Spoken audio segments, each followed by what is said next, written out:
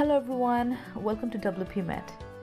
In this video, we will show you how to add up a tooltip in your website in just a few clicks, with the help of ElementsKit and Elementor.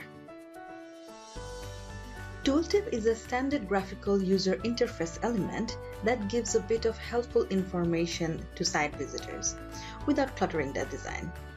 And with ElementsKit Advanced Tooltip, you can create some astonishing tooltip design for your site. So let's get started.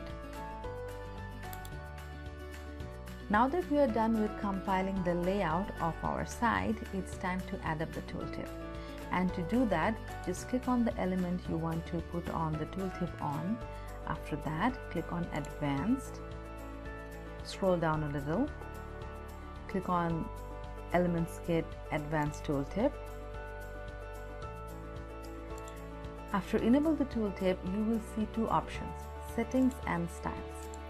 In the Settings part, you will see Content, where you will put your information of your tooltip, position, either your tooltip should be on the right side, left, at the top or bottom, animation, what animation you prefer of your tooltip, then trigger on, either you want your user to hover or click or both to see the tooltip.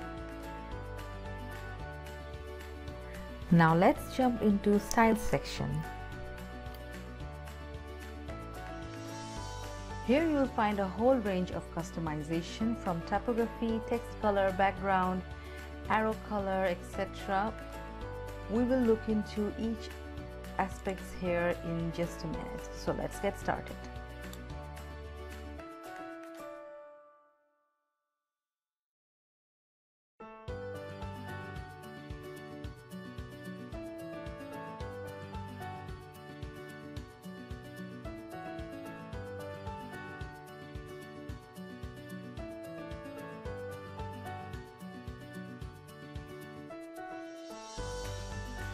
At the end, if you're happy with your customization, then don't forget to click on the update button.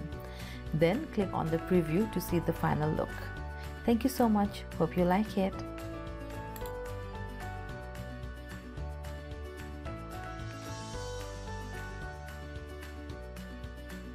Thank you so much for watching, and don't forget to visit wpmet.com and follow our social channels.